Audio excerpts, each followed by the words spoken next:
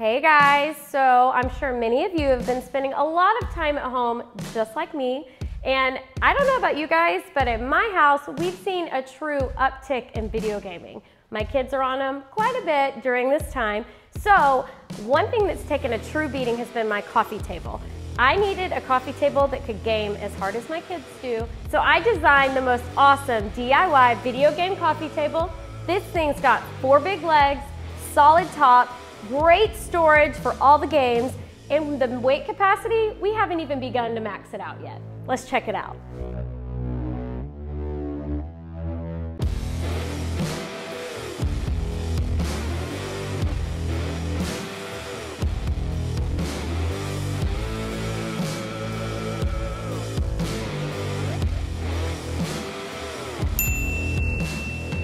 All right, the first thing that I'm gonna do on this coffee table is make my crosscuts for my 2x6s. So I designed the whole table with 2x6s minus the legs because that will save a lot of money, and it's also super strong. I love the way it stains, and they're always really easy to find straight at the hardware store.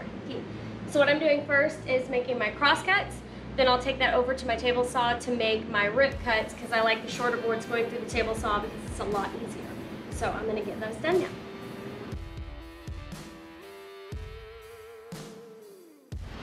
All right, so crosscuts are made, and now I am going to run each of these boards down my table saw. I've set it to 5 1/4, which will shave off one of the rounded edges of each of the boards, and then I will start moving my gate separately for the 3-inch cuts, the 4-inch cuts, and the 5-inch cuts. So I have all of my crosscuts made. I have run everything through the table saw, and now I'm ready for pocket holes. Now, I would usually use my K5 because I'm showing you guys and teaching you guys, but I'm pulling out my Foreman for this one because I have a lot of pocket holes to make, and this is going to save me a ton of time. For those of you that build a lot, this is definitely a great investment. You'll see. It's like the Craig jig on steroids. So I've laid this out. I kind of have my drawing here so I know where to put these pocket holes. Y'all can download the free plans in the link below, and it'll show where to put all of your pocket holes. Because I'm using 2x boards for this entire build, all of these pocket holes will be 1.5 inches, which makes it super easy. So here we go. Always make sure that you're putting your pocket holes on the side that won't get seen.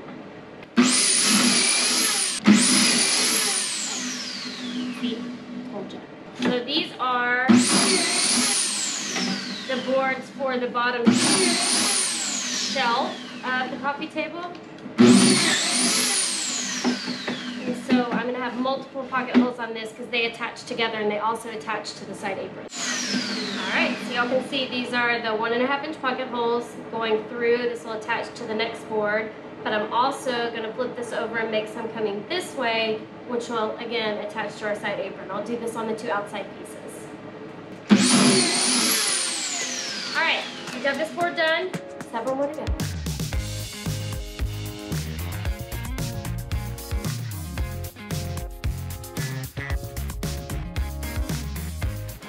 Okay, so at this point, I am going to attach these shelf boards, and I'm also going to attach the boards that will be the top of the table.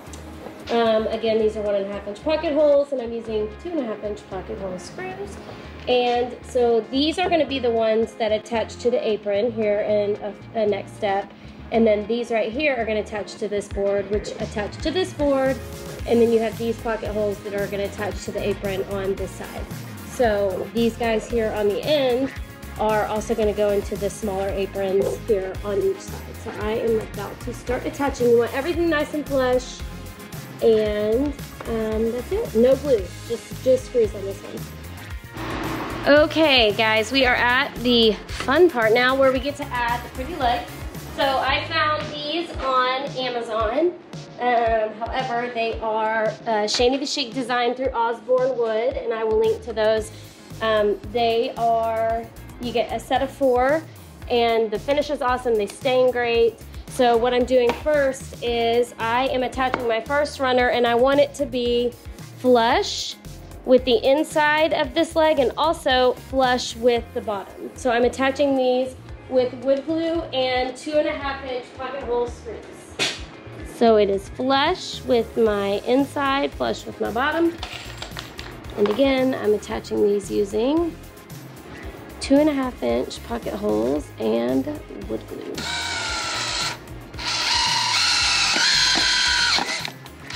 Okay, first one in. Whoa, just kidding, got a little excited there. So that's my first one, and now I'm going to add my second.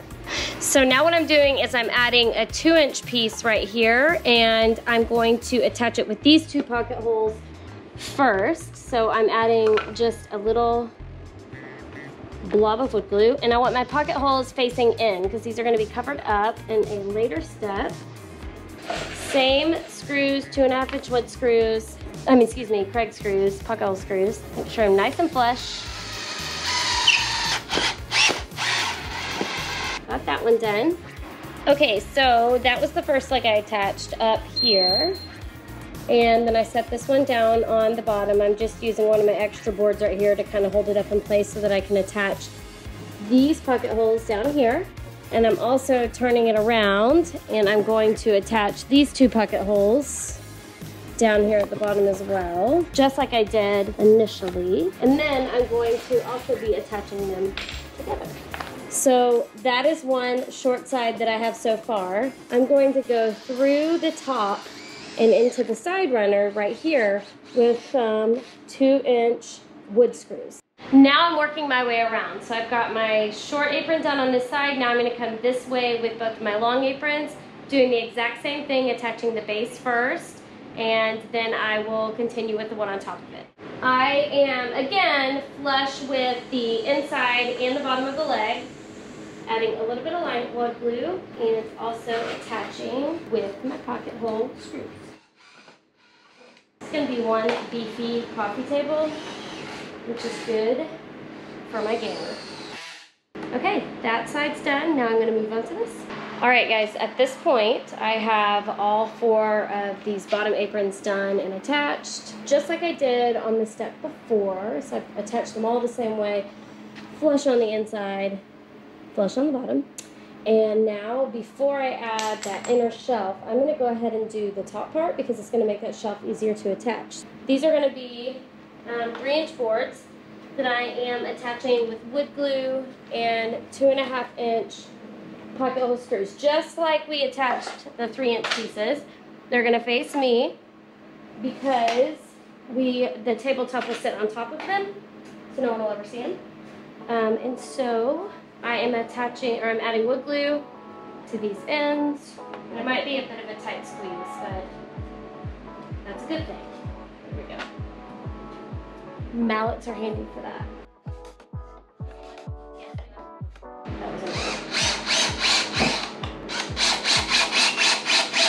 I'm going to get that side attached and then my other 4.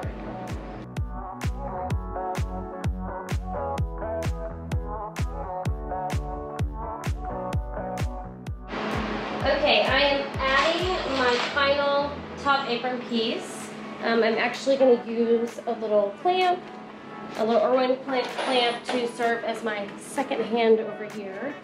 Probably actually should have done it on the other side, but that's okay. And I left the wood glue over there too. Good Lord. I quit. And I'm just adding wood glue where this goes. Got this in place. And I am attaching it with the 2.5 inch pocket hole screws. I'm inside a table though. And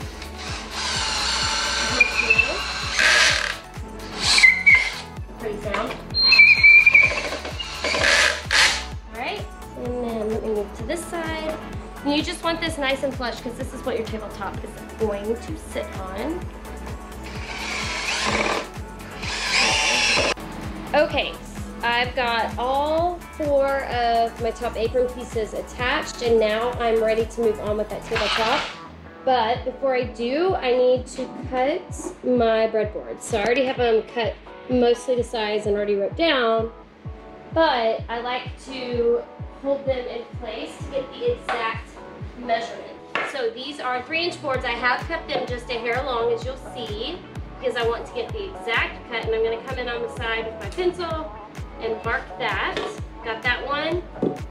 And then I'm gonna find I'm gonna call that bad side, although they're not terrible. And I'm marking this one. I'm gonna head to the table saw and make these cuts real quick. Now, again, I'm not using glue. We have a lot of people question our use of pocket holes on breadboards, but we have absolutely no problem doing it. So, for those of you that are frowning at me right now, I appreciate your opinion, but I'm still using pocket hole screws, and it will still look great.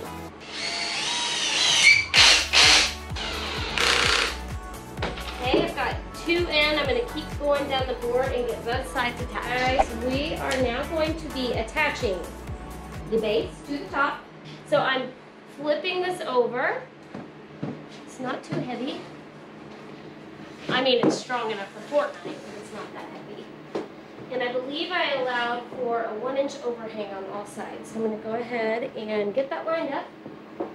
Okay, so what I'm doing, I've got this lined up, and I'm attaching it through my apron and into the tabletop with those 2.5-inch wood screws that we used on the step earlier. I'm not using any wood glue on this part, just my screws in case I need to move it, and it's easier to move if you can remove the tabletop. Final screw for the tabletop, and then we are going to, together, figure out the best way to attach the shelf. I'm going to sit it on its side because I think that might be my best bet. Alright, kiddos. I'm super happy because the shelf fit literally perfectly. I mean, I didn't even have to use a mallet. Makes me so happy. No manhandling this one. So what I've done is I've lined it up flush with the top of that top apron on the bottom. And then I am attaching it with the pocket hole screw, or excuse me, with pocket hole screws through the pocket holes we made around each side.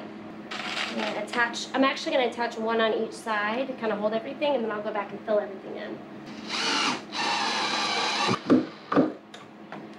Okay, so I've got 2 in. I'm going to keep going all the way around and get this whole shelf attached. All right, guys, so day 2 here, and after thinking on it last night, I decided to go ahead and add some trim down here at the bottom. I'm also going to look at adding it up top to see what it will do for the design. So that's what we're doing right now. I found some really pretty stick trim at Lowe's, and I'm going to get this cut down to size and attached. All right, so I have cut this stick trim down to size. All 3 of these pieces are actually going to be the same size. And I'm going and attaching it by adding a line of wood glue and into place. And I'm attaching it using my 18-gauge rod nailer. I just like the way it dresses up that side quite a bit. So I'm going to do a piece right here, and I'm going to add a piece right here, and work my way around. Work my way around. Work my way around. Alright, trim is done, so now I'm going to use my sander around this entire thing, get everything nice and smooth before I add my stain. I love what the trim added to the sides. I think it's going to look so pretty with the stains. And to sand this, I'm going to be using my Craftsman orbital sander, and I also have 120 grit Gator sanding pads I'm going to start with, and then I'll finish it off with something a little more fun. To finish my table, I used a mix of 2 stains. I used 2 of my favorites, Classic Gray and Golden Oak, equal parts of both. These are by Minwax. You just mix them together in a little plastic tub and then apply and wipe off the excess. I love the finish that using the mix of these gives, and it's super easy to do. I am going to let this dry and then give it a coat of poly before I move it in the house, because this thing is definitely going to get settled. That's why we created it. So if you need a piece of furniture that can withstand this quarantine life, you've got to build this thing. All right, y'all be sure to subscribe. You don't want to miss any more of our builds.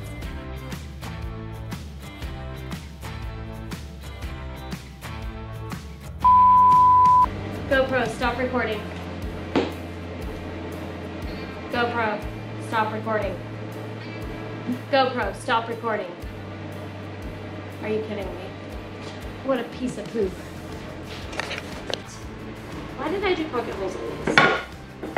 Because These are not my bread. Welcome to the world of staying. It's real hot out here. It was like chilly this morning. Thinking if I need anything else, but I don't. Okay, GoPro, stop recording. GoPro, stop recording. GoPro, stop recording.